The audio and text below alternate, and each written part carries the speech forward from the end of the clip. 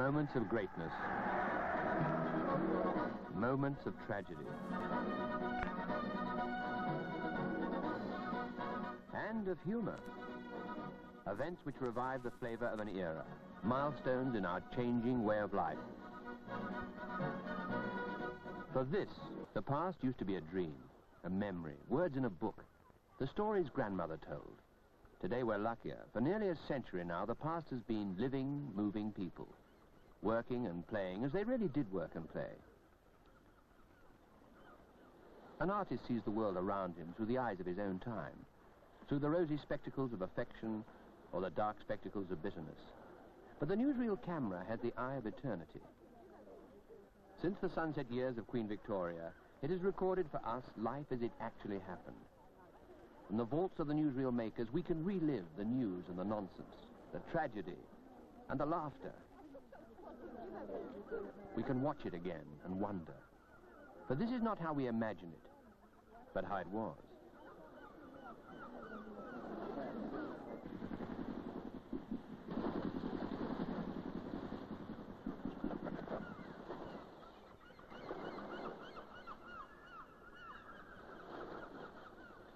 These were the days when transport was still leisurely and dignified.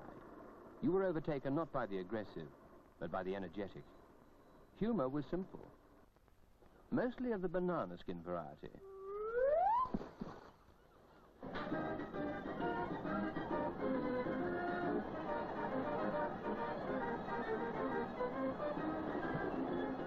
Pleasures were simple too. Entertainment was not merely spoon-fed. You didn't just watch, you took part. You gathered round the piano or went to the fairground.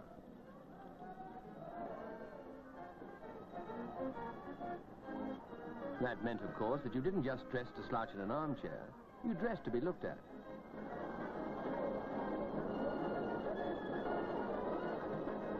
We have only recently begun to rediscover the joy of messing about in boats.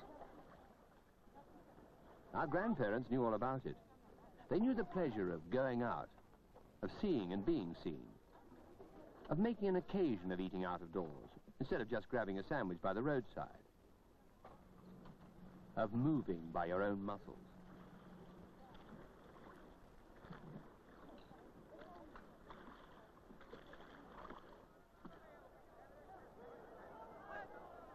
At the society showplaces like Royal Ascot, elegance was elegance. Even the internal combustion engine, still a mere substitute for the horse. Buses were still basically big wagons with engines stuck in front. And you could still ride a bicycle without risking your life.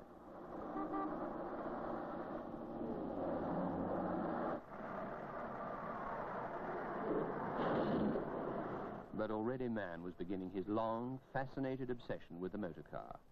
And like most youthful obsessions, it was clumsy, boisterous, and fun. Not until the days of stock car racing, still a generation away, was there to be so much clowning with cars.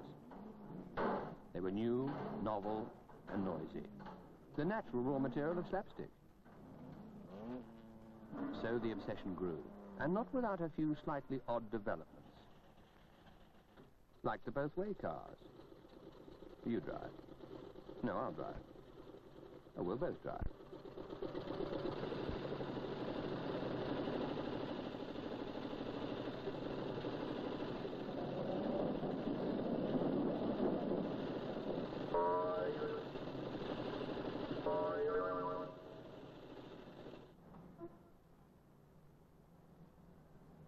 And the apparently driverless car.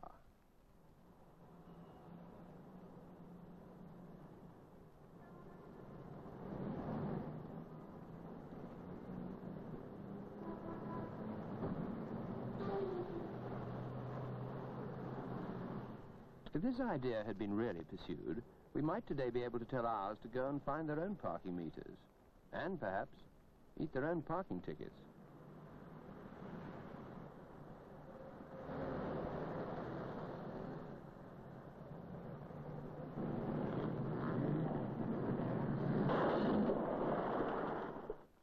Cars were becoming a serious business, though, and motor racing was, from the start, a serious sport.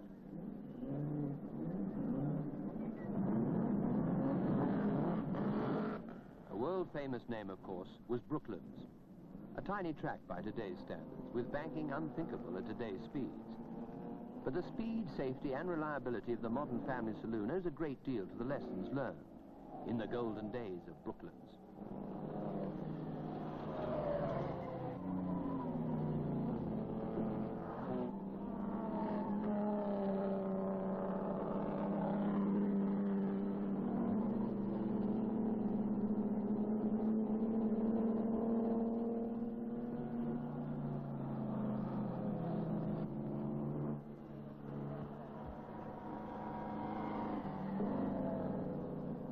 But not all the lessons were learned without cost.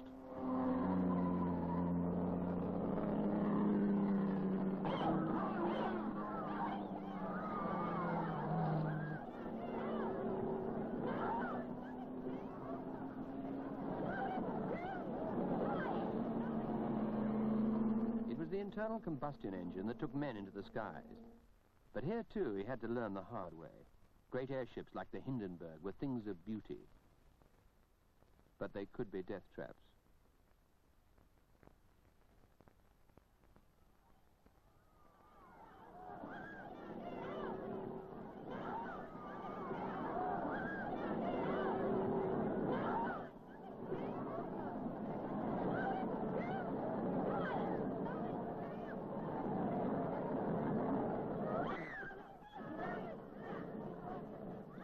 In striving for winged flight, man sought out many inventions, some of them incredibly bizarre and naive.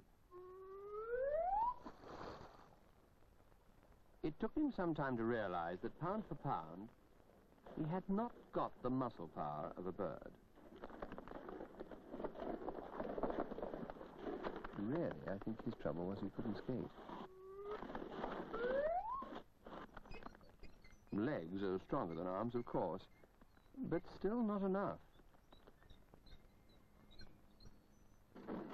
This forerunner of the vertical takeoff plane really needed jets. The whole problem was one of marrying the internal combustion engine to a strong and efficient airframe. And there were many, many headaches on the way.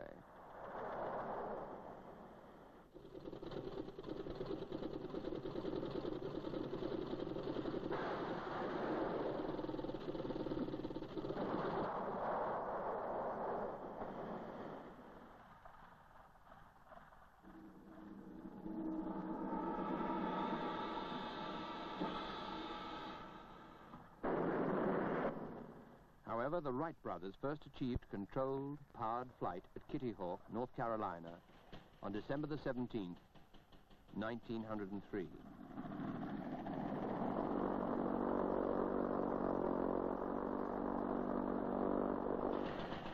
Six years later, Louis Blériot flew the English Channel in his own monoplane. The conquest of the air was well on the way, and air shows became a popular day out. Back to earth, or almost. Showbiz will always cash in on what's new, or escape from it.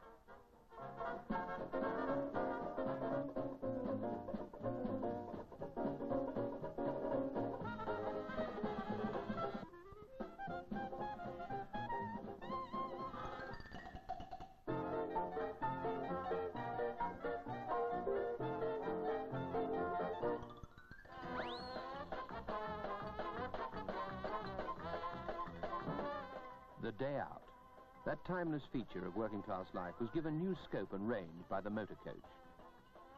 No longer just the next field or the next valley. A day trip was enough for Mother Brown to get her knees up 100 miles from home.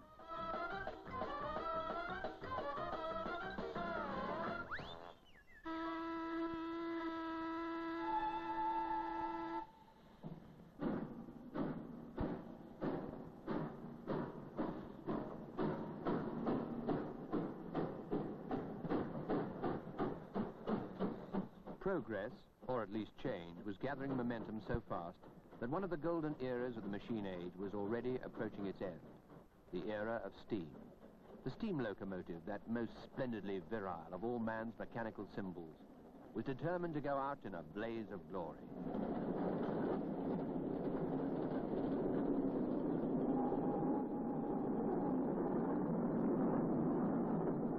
All very magnificent. And what a pity it's gone. Or is it? Steam meant smoke. Smoke meant this. The notorious British pea souper, later known as smog. We may sigh for steam trains and open fires, but this was their price.